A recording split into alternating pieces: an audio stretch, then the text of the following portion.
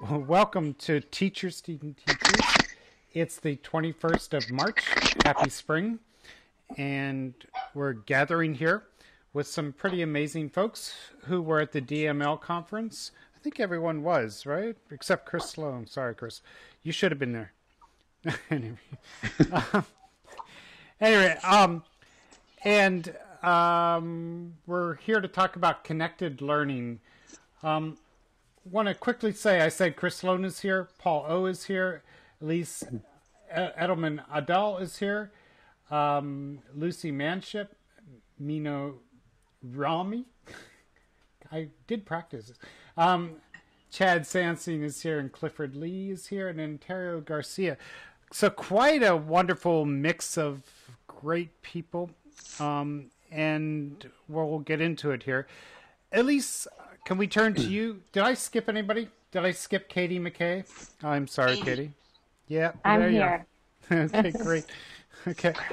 So we'll meet each of you, and please introduce yourselves, because even though we can see each other, some people listen to this on a podcast later.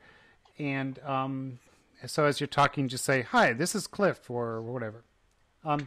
Cool. And Elise, could we turn to you to kick us off and give us some context for this conversation? Yeah, sure. So, hi, podcast people. This is Elise. How's that? Great. Yeah, so I think people are going to be sharing lots of reflections from a conference that we were all, as you said, wonderfully together at recently, the DML conference.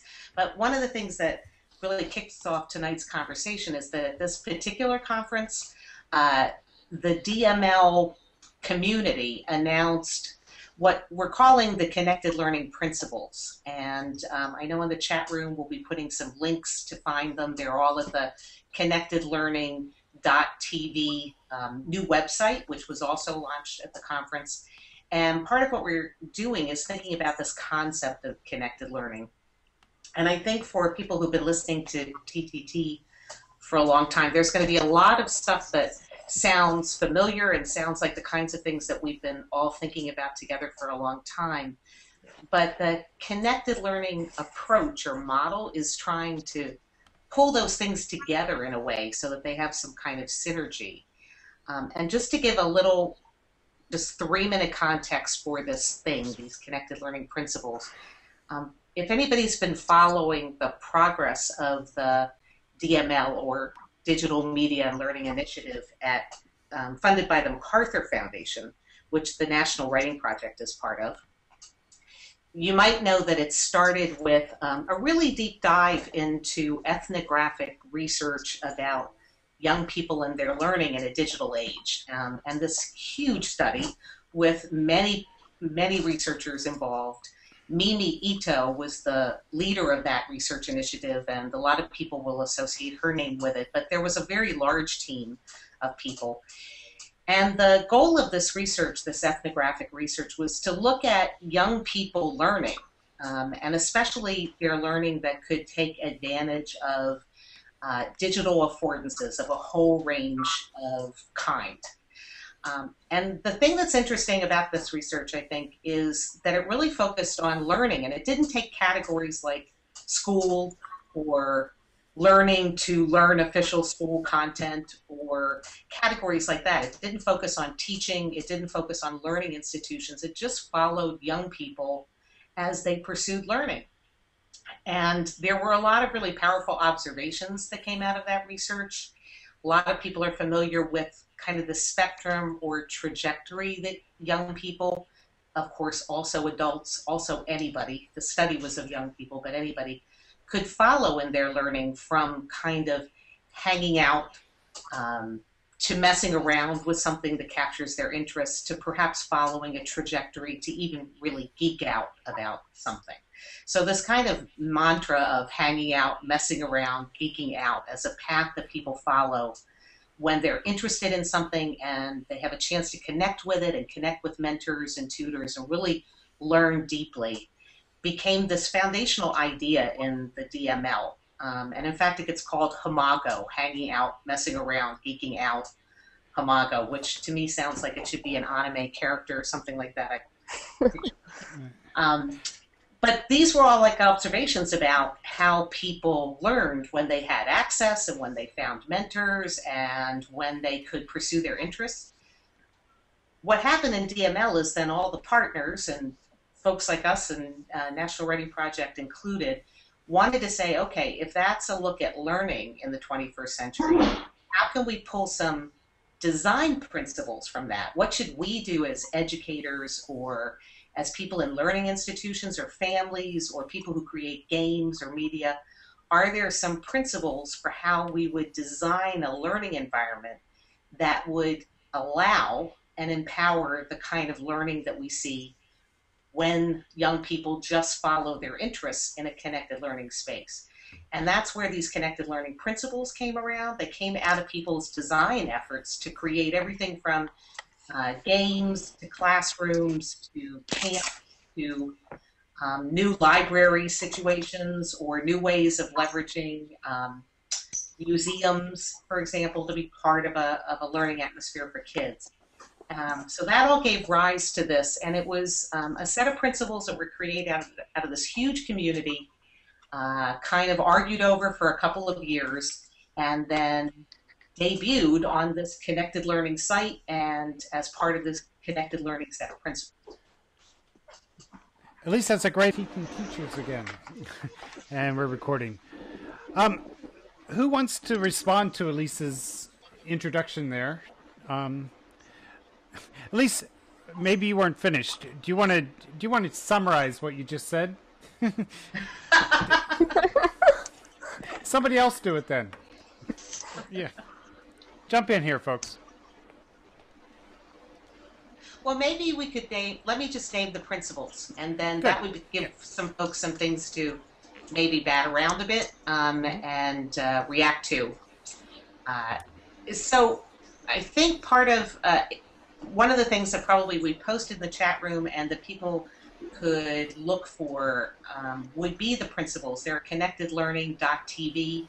We also pulled some of these resources together in Digital Is in a blog post dated for tonight. But just to say, kind of the overview of this learning approach is to say there are three sets of three. There are three core values that we've been talking a lot about. One is equity, one is social connection, and one is full participation. And these are kind of goals of trying to do design. In other words, thinking about how we design learning environments with these values as things that we want to continually reflect on and hope that we would promote: equity, social connection, and full participation of everyone in the learning environment, and socially as a result of learning. And with those core values, there are then three learning principles. That learning is really most powerful when it's interest-powered, that following our interests and helping people cultivate interests is a really important thing to remember and focus on because interest drives so much. That learning could be peer-supported in all the ways that we could think about shared expertise and communities of learners supporting each other, and that it's academically oriented. And by that, I think for all of us, I'd be interested in what people would say. For all of us in more conventional schooling, I know a lot of us reacted to that with a kind of little, people are going to take that concept and they're going to box it and they're going to assess it, and it's going to turn into something that you don't want it to be. But for folks in the out-of-school community, it became a way for them to say, well, actually, we really want the learning to add up for something for people that they can really translate into a more powerful position in society. So let's take academics at its best and say this really is about helping people attain valuable skills and knowledge within a framework of their personal values as well. So that might be one to talk about. And then there are three design principles when we create learning environments. One is that they're production-centered. That all the learners in the space, they're producers. They're not just consumers. They're producers of knowledge, producers of expression and text, builders, doers, tinkers, makers, that kind.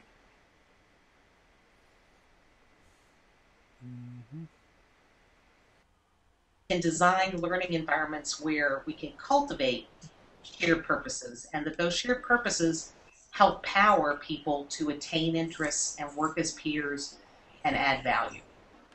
So maybe naming those, that might be a way to kick off people wanting to pick some threads. So lots of wonderful talkers here. Please jump in. And let's focus on examples, from your own classroom kind of thing, if that makes some sense. Minu, I don't know why you jumped up, but do you want to talk? You laughed first. Sure. Yeah, sure. So just to introduce myself, this is Minu Rami from Philadelphia. I'm a teacher consultant with the Philadelphia Writing Project, and I get to teach my students English at the Science Leadership Academy here in Philadelphia. And I want to thank the National Writing Project for the opportunity to attend DML. It was my first time. And it was a very unique conference. I have not attended one like it. And Katie was my roommate, so it was a lot of fun. Some of the things that jump out from what Elise shared with me, and in connections to some of the things that I have tried to do in my classroom this year, immediately the production-centered idea comes to mind.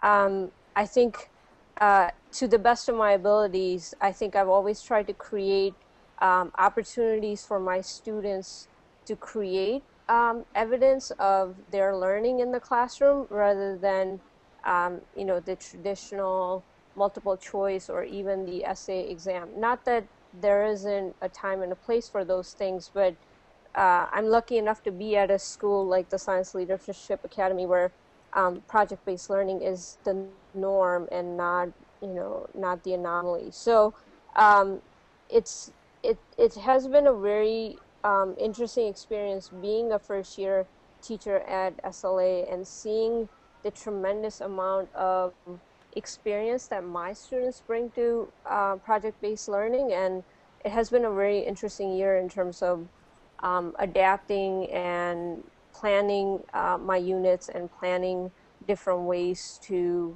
showcase my students' evidence of learning.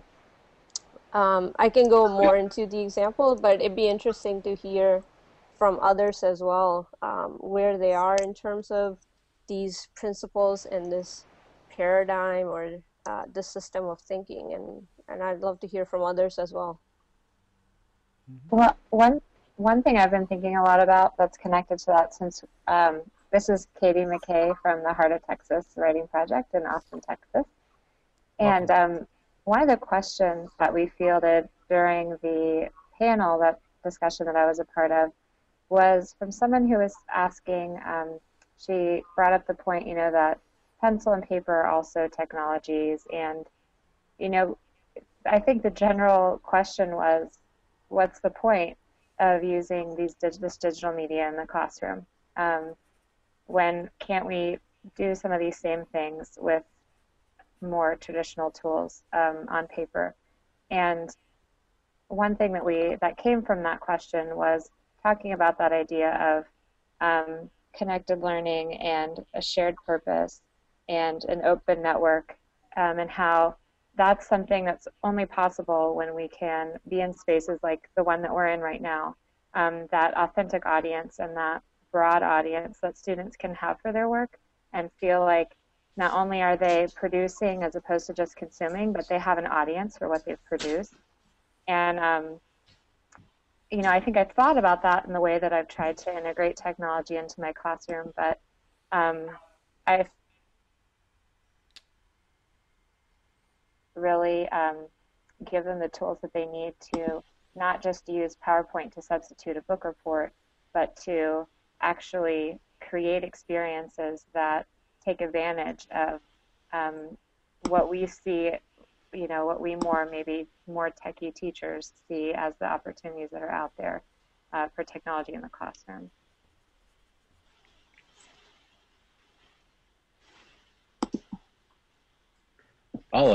I'll throw in a few cents about the kind of peer culture, interest-based pieces, and shared purpose. I found in my classroom and working with students, there are students. There are a lot of different axes here in Spectra, but there are students who kind of hunger already for this kind of connected work, where some sense of audience or purpose outside of what is kind of schools accustomed them to is what drives them, and they're hungry for it. And I think the best thing I can do for those students is kind of, get out of the way is a phrase that I use sometimes. But if they know where they're going and they have a purpose and they kind of have internalized the connected learning principles, it's easy to keep going, I think. I think there are other students who are very much invested in a peer youth culture, but have a hard time getting to that academic piece of the connected learning. Who are amateur experts like them. I work with a student who's like on his second mentor this year in a second area of media, and one's local and one's distance, but it's all happening because he's following his interests and he sees these people as peers and doing the same kinds of work he's interested in, who can kind of mentor him. And I've been playing too many games lately, so I'm thinking a lot about how you shift kids' perspective of school as kind of this communal single-player experience. Like we all, the universal aspect of school is often touted as a reason to have public education and compulsory schooling. The way that we do is that everyone has a common, societal background for whatever that's worth, and that certainly bears unpacking. But it doesn't come across as like a community, I think, to most students. It comes across as we're all in this place going through our classes, our systems, our grades, whatever. It seems to me like a bunch of people in the same place having a single-player experience. So how can schools convince kids that they have an opportunity for a multiplayer experience, a guild-like experience, a community-like experience? And as I said, I think it comes from valuing kids' communities and kids' audiences and what kids think of as peers in their own areas of expertise a lot more than schools do. Just to tie together what you were just saying, Ted, with the point that Katie made, one of the really powerful pieces that everyone could see in the research, in the Homago research, was that what the internet allowed was for folks to create those guilds, to reach out to mentors at whatever distance around very particular niche interests, ones that couldn't possibly happen in just the community of the classroom. So that's like a significant added affordance, that a young person can have an interest, and it's maybe not, there's not an expert in it, it's not shared here, but through the internet they can connect globally to a community of people around that niche. And that is something that paper and pencil doesn't let us do. Sure. Yeah.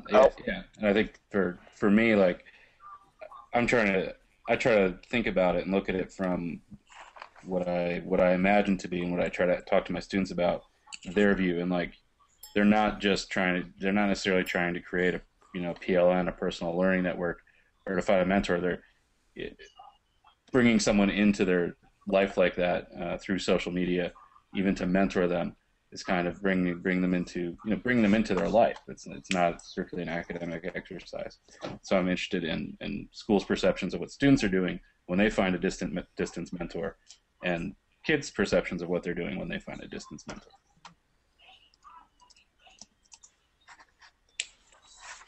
I think that really connects also to that idea of equity. When I think about my bilingual students that I was teaching for several years, who were from families of undocumented workers, and they felt a real isolation in their home environment. They didn't feel safe to create connected environments with peers locally, because there was this fear of being turned in or being found out, and and them not having access to some of this technology and the internet at home. What an amazing experience for them then to be tapped into other immigrants in similar scenarios, but in other parts of the country, in an online space that could feel much more safe even than some of the communities that they might have reached out to locally.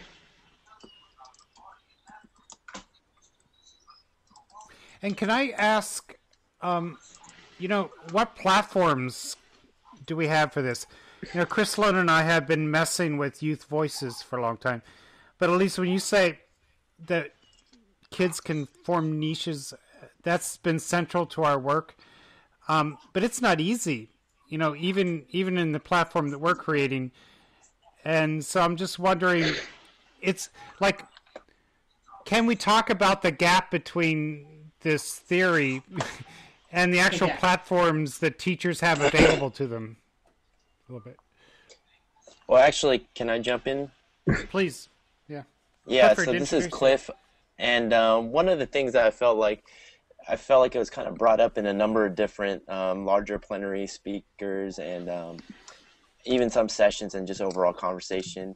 It's just this technophilia idea that you kind of feel this underlying, maybe not so underlying ideology that in some of the larger conversations and spaces that you kind of feel this kind of the Wired magazine, like technology is going to solve all problems within education and society in general. I don't know if other people felt the same way, but some of the discussions overall, I mean, they feel like that some of the tools that we utilize in the classroom can address the opportunity gaps in education without, thinking about the socioeconomic, social political, broader perspective when we're talking about these issues. And even just overall, kind of like what Elise mentioned at the beginning, if the focus on equity, social connection, and full participation, we know, as classroom teachers that that's definitely not there. And by the focus of DML originally being in like out of school spaces, that's problematic. And I think Antero wrote about some of this in his post DML reflection, that we have to look at these public school settings. And I think it's great that, NWP got a lot of love at the conference, and also we were well represented, but it's a small minority compared to the larger conference. And I think, this is something that we as teachers in the public school classroom need to continue to push. I'm going to jump in here. This is Fred in Watsonville, California. And one of the lenses that I use to highlight the equity issues is to pose the question, who's telling the computer what to do?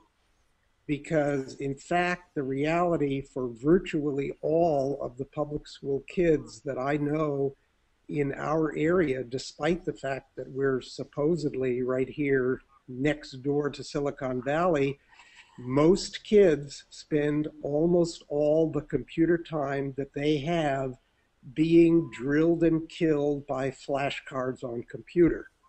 The only alternative to that, which is not much of an alternative, is taking accelerated reader quizzes.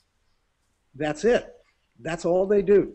They don't even write stories on the computer anymore to speak of, because there isn't the time. It's the opportunity cost. And so this basic principle that we need to create situations where our kids are given not only the access, but the instruction and the skills that they need to be the ones who tell the computer what to do, who are not just writing, but programming and designing games and publishing their work. All of those things are really just out of the question for most California public school kids. They have to spend their time on flashcards. Fred, I was just going to bring up this sort of equity issue. The last week's EngChat topic was, like multi-genre projects in the English classroom. And Sam Reed, who's another TC in Philadelphia Writing Project, was on that chat and brought up a really good point. And he said, all of these types of philosophies for learning and teaching, for project-based learning, for giving students an opportunity to create, they tend to take place in schools that are already doing quite well and have access to technology. But what about the schools and places where there's still struggle in terms of performance? Instead, they're getting this very packaged curriculum, like what you said, drills, rather than opportunity to create authentic products for an authentic audience that Katie mentioned. And I think that's a very very valid concern that you bring up. And it's the same thing here in Philadelphia. So, this Hi, is Lacey. Lacey Manship, and Lacey, sorry. Go ahead. Sorry. in Charlotte, North Carolina. And to tag onto that thinking, one of the sessions that I went to was about hacking public spaces, which was really interesting and awesome. It was about using sort of lower tech stuff like phones to hack into public events, places where people are already gathered to address issues of equity, social justice. And one of the things that came up in those sessions was talking about public school as a public event where lots of people already are, as a place that we need to hack into, not just I don't know, the St. Patrick's Day parade, but the place where we all are every day in schools.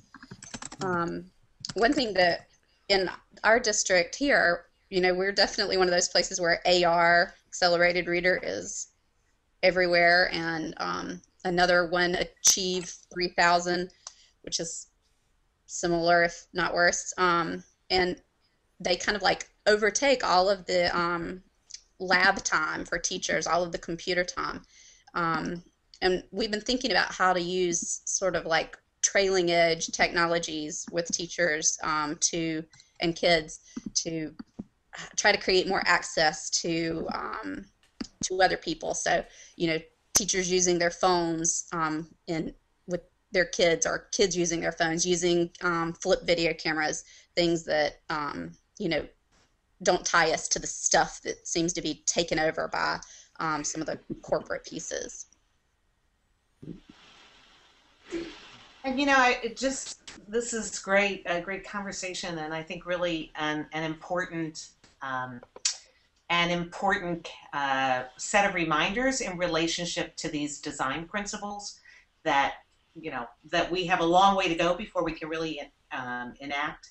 One of the things that's been really interesting to me is, as I've had an opportunity to work with some of the folks who are trying to create connected learning spaces outside of schools, like the U Media Center in Chicago, a kind of network of building those out, is that actually it's not all that much easier in some of the out-of-school places. So there are these test beds where you can see kind of amazing things going on, but if you think about the mass number of libraries or the mass number of museums, other learning institutions in addition to schools, there's a whole need to reinvent what those institutions are about as well. A lot of folks, for example, there's a network of people thinking about museums. And if you take something like the Fine Arts Museum and you say, what would it take to be production-centered, not consumption-centered?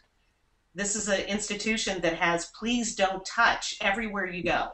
You go into a gallery, there's often nowhere to even sit down because you're not supposed to hang out. You're not supposed to spend time there. You're supposed to go admire something and then go to the gift store and buy something and maybe the cafe and get some coffee. For a fine arts museum to reinvent itself as a place where a wide range of people with equity and social justice in mind can come together to learn and create in addition to consume is also pretty huge. So I would just say for myself, seeing some of these amazing out-of-school examples that we might have seen from our DML partners, for a while, they were kind of so bright to look at that I couldn't see beyond that to see actually how hard it is for any learning institution to reinvent itself around these principles. And I think the out-of-school opportunities are, I think they're easier for us to look at. I totally agree that there's all these challenges around them, but I appreciate looking at like U Media in particular because it actually reflects the public, right? Like to push back on kind of what Lacey was saying, I think there's a real problem in saying that what public schools look like reflects the public itself, because I think the public experience of the school that I teach in is completely divorced from the reality that happens outside of the walls of the school with the big fence around it every day. And the way our policies and the way we treat technophilia, as Cliff was talking about, really tries to look to these antidotes that are going to fix the problem of in schools that look completely unlike what happens outside of schools. And I know Katie made this really clear in her presentation at DML, and I thought it was really helpful to hear about the way her computer lab isn't being used in Texas, and kind of the issues of equity that are there also. And I think to really open up that public space in schools, which I think is what we should aspire to, the possibilities of a public experience in public schools, really takes bringing more people into this space, right? We need more people of color sharing in these experiences. We need parents. I think that still continues to be the huge question mark in the DML space. There aren't any parents, I think, in these space. Well, I mean, I think by default there are many parents there, but I think speaking as parents, that is a demographic that tends to be absent in these types of conversations, as well as students. There were some students there, and I felt very inspired hearing from them. But when it comes to leading and driving these types of conversations, they tend to be absent as well. Sorry, this is Ontero, by the way. I realized I didn't introduce myself for the non-visual people. If I could talk about your academic side of things there in that chart. You know, Sloan, my experience is a lot. Oh, I'm Chris Sloan. I teach in Utah. And, you know, my experience in my classroom is a lot different than what you're describing. Like, these kids are really, you know, pretty sharp kids, and they're pretty connected. And we've got all the tools that we need because, you know, I've been there for long enough that people just let me do whatever because whatever seems to work really well. And, you know, we had some visitors the other day, some foreign journalists, through a State Department visit, and they were really interested in how my kids got information about elections. And, you know, so they were talking about all the apps on their phones that they have that keep them informed, and, you know, how somebody came across this little context in Utah, which is a very conservative state, you might know. They passed a bill that wanted to restrict sex ed from being taught in schools. So, you know, like my students were up in arms about that. And so somebody talked about how they got something, you know, a tweet about it through a Utah news organization. And then they got right online to their Facebook petition campaign. And, you know, it was examples like that that the foreign journalists were really interested in. But what I want to get to is a different side of when things are going well. There was this AP article last week that we talked about in my class, and the point was that young people today aren't as civic-minded as we think they are. You know, because sometimes I think we tend to, like stories like I just told, we think that's the norm or whatever, or people think that because everybody's so connected, kids, that they're really, you know, like civic-minded. And so I'll put this article in the chat room because I was really surprised by it. So I wanted to throw it by my students and say, like, you know, what's the deal? This article says you're not as green as we think you are, and you're not as civic-minded as we think you are. And they, without batting an eye, they said, yeah, that's actually accurate, that we're being overestimated as how civic-minded we are. And these kids are actually pretty civic-minded. So I think that, like, there's the other side of the coin where, like, how do we deal with kids who are so inundated with information that they're almost like shutting down is something that I deal with. I told the story in class today. I was doing a substitute job in a fifth sixth grade combo, and I told the story about somebody being taken to heaven and hell, and there's a round table where everybody has chopsticks that are too long to reach your mouth, and the people in hell are all fighting and complaining, but the people in heaven are all happy. What's the difference? Well, the difference is the people in heaven are feeding each other. You just reach across the table to someone else. And I think what Elise was saying about collaboration with other institutions is an example of that kind of feeding each other. I often think of my work as looking for the cracks in the system and what is the exact shape and size of wedge that's needed for each particular crack. So there are programs like the migrant program where exactly this kind of connected learning that we're talking about happens, where families are involved, kids are involved, the school is involved. There's usually a community center of some kind that's involved because things are happening after school, if not at the school, at some community center. And all of this is being done for the most part without technology. This is one of the collaborations that we're looking to foster, is with our local migrant program.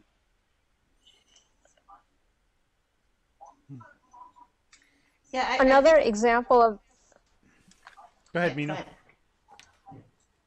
another example of that type of collaboration between these institutions, like the museums, might be the partnership like the one that Science Leadership Academy has with the Franklin Institute. So there is an established partnership between this science museum and this high school that's focused on science and math curriculum. But, you know, it's not just science and math, like it's a, you know, college preparatory project-based high school in Philadelphia. But the advantages of being in a school like that are just so obvious. Our freshmen get to spend Wednesday afternoons at the museum taking classes on things like Scratch, and they're learning all kinds of things that they wouldn't have otherwise had a chance possibly to learn because of this robust and ongoing partnership that we have with the museum.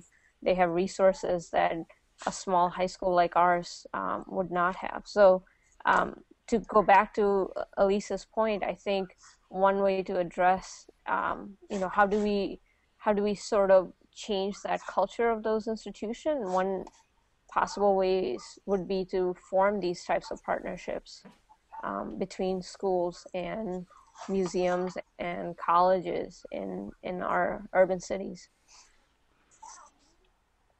And I would add gardens and community organizations and, you know, things out there in the street too. That's right. Absolutely. Yeah. Actually, to throw in another thing that might be controversial, I think if in that picture, that's also where the DML interest in badges fits. Because one of the, which I know people are much divided around, but in a way, one of the things that, that this kind of opens up, if you think of school and other institutions and family as just one node on the learning network that young people might have. Yeah. How do we have a way that we kind of break this batch processing that school gives us? Like I have to have my whole 7th grade class all as a group go over to the museum or visit the garden or participate in whatever as a batch. It's field trip day. We're all going to go over. We go through the docents, you know, planned thing. That's sort of not really interest driven or allowing for multiple pathways for young people to follow kind of diverse learning trajectories. So part of the interest of the badge system is to imagine, is there a way to think about young people or any learner and their assessment in a way that's not just batch processing on the same timeline, moving through as groups, but in a way that allows for diversity of pathways. So just to throw in another thing. Well, that people I remember,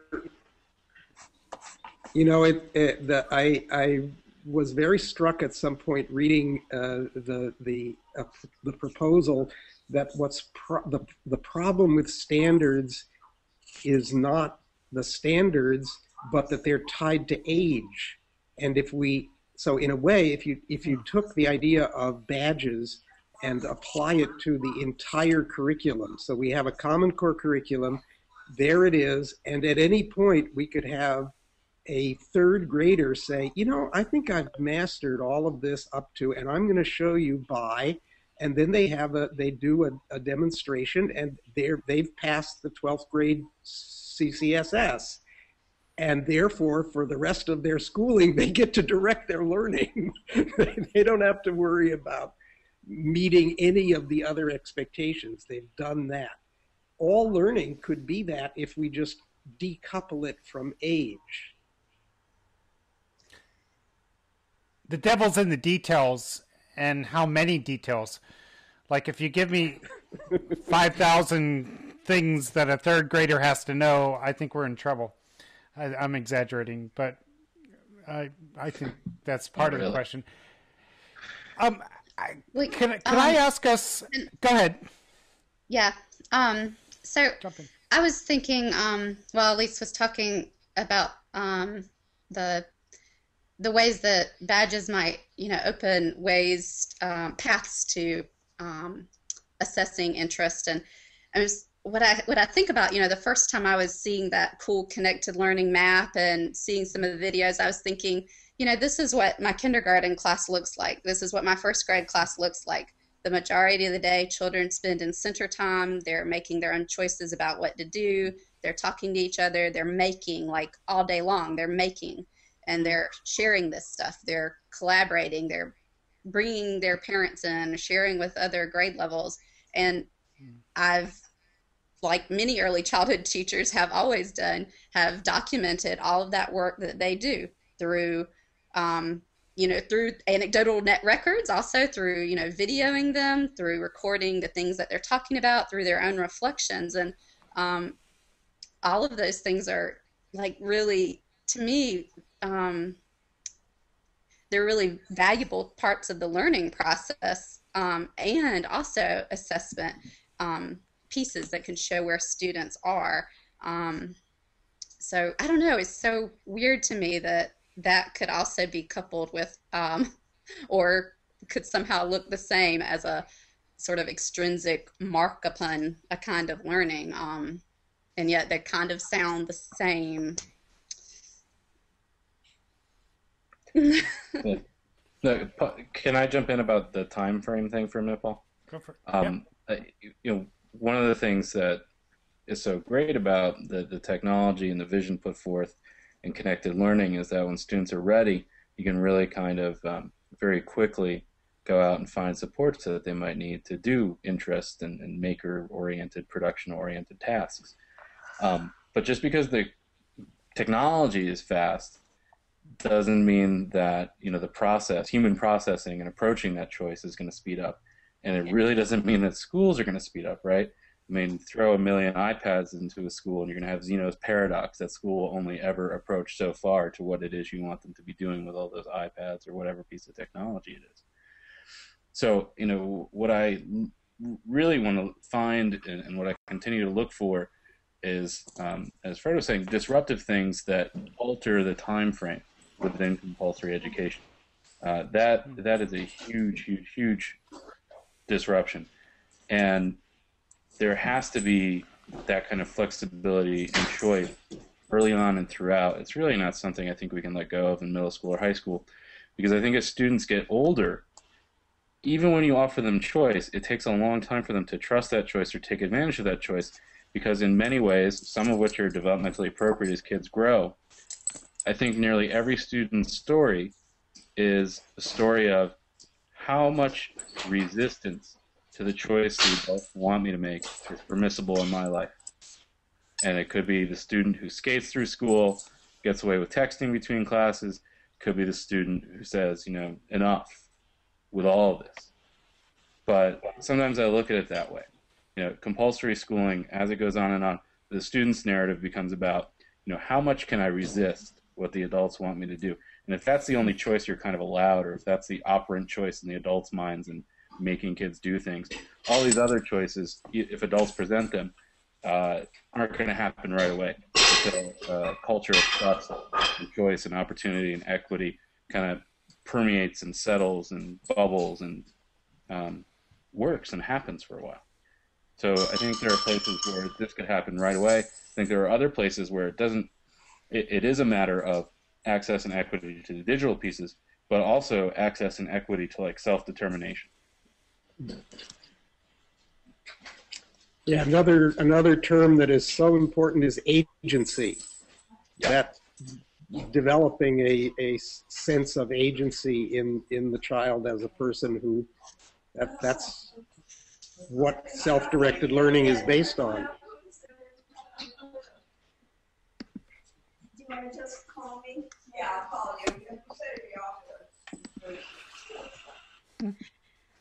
Yeah, I want to name some things really specifically that are not suggested by the connected learning principles too, because these were subjects of great debate over the several years of what seems like a pretty simple draft, but as you've all been part of collaborative processes, there's no draft that's simple when it's a collaborative process.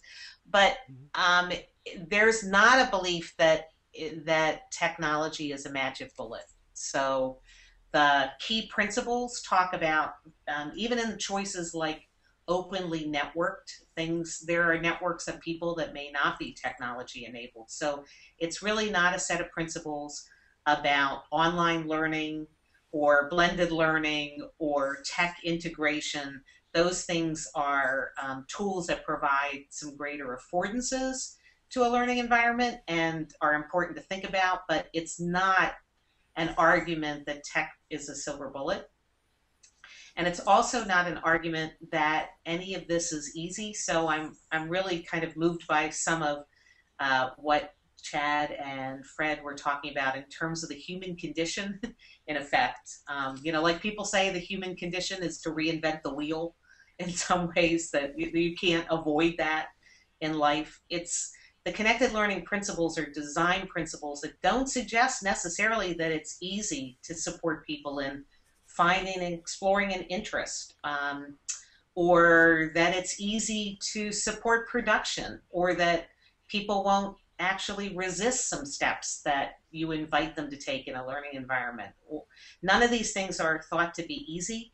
They're just thought to be design principles that one might want to pursue and use to reflect on a learning environment. There's still the craft. There's still actually design and reflection and growth and critical thinking that anybody who's oriented pedagogically is going to have to do, whether you're a teacher or you're someone else. And so really they were kind of created to give a framework for some things we might want to talk about together over time. Uh-oh.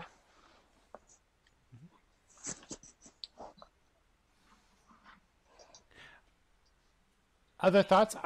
What I wanted to ask for were a couple of more examples, real things that people are doing where there is connected learning happening. And I wanted to offer a quick one myself, and that is to say that a student wanted to do a project where she was writing about nail polish. And I'm like, what? Nail polish? Can I really let this happen? And I did, and she wrote about the psychology of color, and she got into some of the chemicals that are involved in it. So she did all that. And so she's making connections to lots of different kinds of information that I was surprised by. But then, interestingly, a student at another school in the Bronx, Green Dot, was on Youth Voices, and she found somebody who was talking about nail polish and how she stopped biting her nails. And it was all about her relationship with her mother. And I showed that to my student, and all three girls, the other one was, I'm not telling this clearly, but the school in Queens girl who talked about how she started using nail polish when she wanted to stop biting her nails, and it was a whole relationship with her mother. The girl at the Green Dot school had a similar experience, and then my student said, oh, you know what? That's why I started using nail polish too. So I know that's not connecting institutions, but when I hear about connected learning, that's what I look for. I look for connecting the information and then connecting students and going deeper in what might seem like a silly topic, but it goes deeper because of the connections. So that's one example that I'll offer. Anybody want to jump in with another example here at the end? Sure. Great. Yeah, Paul, you're making me think about a couple things that have happened actually in my first year writing class that I'm also teaching right now. And this has happened through the National Writing Project, through I sent out some requests to some TCs for video snippets for a little video I was making for our site, and ended up like really getting this awesome connection with a few other TCs just in the use of Google file sharing. Like, it was making it so easy. And a middle school teacher started just like sending me these cool videos of some things that were happening in his class, like in the moment. And I'm kind of like on Skype saying like, oh my gosh, this is really cool what's happening in this open mic that happened today. And then I'm like heading off to teach my first year writing class, and this video happened to be of this student talking about how he was going Oh no. and kind of like this process, how he went between the pieces on the same day that I was actually asking my first year writing students to start doing some blogging stuff. So I showed them this video of this middle schooler talking about his process, and it was really cool. It was really connected our classrooms, across across space and time and ages. So yeah. Cool. Another thing we did recently at my school was our team decided to write how-tos, which I kind of was bored at the idea when I first thought about it. But we decided to videotape them, and we used a lot of how-tos that were online as examples. That's become such a huge trend now that you can just look up how to do anything online, and they've done that before at home. So there was this new excitement over a genre that I think had just a whole new level to it when they had these other examples online that they could look at. And some of them were saying, well, they just had to film it at home because their guinea pig was at home, and they couldn't do it any other way if they didn't have the real thing there. And we ended up then presenting those to other classrooms. We haven't been able to get them online yet, which is what we hope to do eventually. But they chose a specific audience. They said, well, I don't need my parents to see a how-to about how to be safe at the pool, because that's not, the audience, they already know that, but I need to go over to the first grade room, and that is something important for them to know. And so then being able to choose that really specific audience and take that video or that live performance, a few of them chose to do it in a live performance, but I think that added technology and the mentor text that we found online on YouTube and other sites really gave it this whole new dimension to kind of an older genre that's been taught many times in many classrooms. Cool. Anybody else want to tell a story? One of the interesting things that are happening in my classroom right now is actually not with my 11th or 12th graders, but my advisory, my 9th graders. So at SLA, as an advisor, you see your 9th graders go through their 4-year experience as a group and with you as their advisor. So you really are like the school parent for them. It's a very unique relationship. And we've been together since September, and I've been trying all kinds of things with them because I just love them, and it's just really been fun to spend time with them. And I get to see them 2 times a week for 45 minutes, 50 minutes. And one of the things that we're doing in the 3rd quarter that's been interesting is we're calling them passion projects. So I asked them to share something that they're passionate about, and it can be anything. It can be like gardening or ballet or ping pong, or like whatever, something that they spend enormous amount of gaming, like to give a little shout out to Minecraft and Chad's philosophy of game-based learning. And it's just been so interesting to see them as learners and bring in examples and guest speakers and props, and like every Monday and Thursday, like I look forward to like, what am I going to learn about? And it's been such an interesting way to learn about my kids, and for them to learn about each other. And we've made some connections that we would have not made otherwise. And that's been a lot of fun. And I'm hoping to share some examples, possibly with a digital is post, because I think it'd be interesting to sort of look at what learning looks like when it's not mandated by me or other teachers or the traditional school that Chad talked a lot about. I have a story, a connected learning story that actually started at DML, because I left San Francisco kind of fascinated by like driving past Zigna to the hotel and then going out and finding restaurants and stuff and just trying to take in the magnitude of the homelessness problem, but also looking at the beautiful art on the street, looking at the art at MoMA, and just a lot of public, private, wealthy, not wealthy space thinking going on in my head. So I brought back just some information and a bunch of pictures I took to my students and asked them, just that if you wanted to do anything with this, I'm really interested in this week. I'd love to see what you do. And so there's a group of students in the morning who are on a Minecraft server now, building the downtown mall in Charlottesville, Virginia, from blueprints, different things they found online, photo references, but also researching what our local homeless population is like and where do they go, what services are available, and putting up signs. So they're kind of making an exhibit, including the free speech wall, which is a downtown fixture where they'll put kind of most of their information with signs.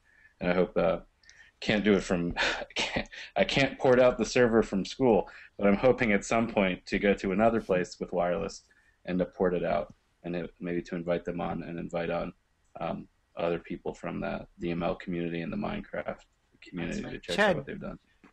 Chad, you can't hack your own school? What's that? I can't open ports on our network to outside traffic from my classroom, apparently. Who knew, right? I just assumed it'd be no problem. One thing to throw in, that I love that example too, but for anybody who might be listening from a sort of not so tech example, I was triggered by passion-based projects. And just thinking that the old standby of the iSearch project, which goes way, way, way back in writing pedagogy and National Writing Project, to me, it's a great example of connected learning. It's you're finding your own question and you're following the learning wherever it takes you, and it's not even the journey is a very powerful one. Go interview, get outside the school, go study, put it together, and come up with an iSearch project. I think that fits the model too. Absolutely. Elise and everybody here, we've lost a few people along the way here, but we should finish. I wanted to ask Elise if you could answer a question about how is the writing project or the writing projects kind of uniquely ready for these design principles? Is that a fair question, or how does it fit together? I guess for me, I think that in a lot of ways, the model of learning for adults in a writing project feels really symmetrical with connected learning. So I think in a lot of ways we experience in writing projects a model of peer-supported learning of not hierarchical interchanges, expertise that can come from anybody in the room, that can be collaborative. And we kind of design learning experiences for adults with a lot of these principles, not that we couldn't leverage more or make them better. So I guess I think what's that in some ways having experienced this sort of thing as a learner makes it helpful and more possible to imagine how you could create a learning space yourself, because you've lived it in addition to read about it. Let's say it comes from a depth of your own learning. So that's what I would say about writing projects and the connected learning principles. And the second thing I'd say, going back to some of the comments that like Cliff and Taro made about sort of the entry, and other people here, the entry of schools into DML. It is true that a lot of the theory and practice And testbed examples like UMedia or Hives, those were all developed in out-of-school spaces. But those folks have come to a realization that actually it would be silly to forget that for 6 hours a day, the young people they care about are likely to be in these other things, these schools, these buildings. So I think they're this year at DML with some of the keynotes and plenary sessions, there was kind of an announcement of needing to put school back in the mix of conversation. And in some ways, I think the writing project teachers and writing projects are people who can walk across those boundaries and maybe be helpful in leading the way to thinking more broadly. We should finish, but did anybody want to jump in with an answer to that question too, or we should finish? But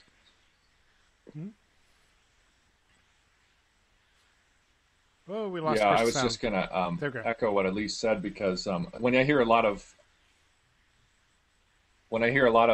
media literacy programs talked about, it's almost like they can't be taught in schools. Is kind of almost an assumption that a lot of people make. And, you know, I know schools' curriculums are crowded and everything, but I always take exception to that.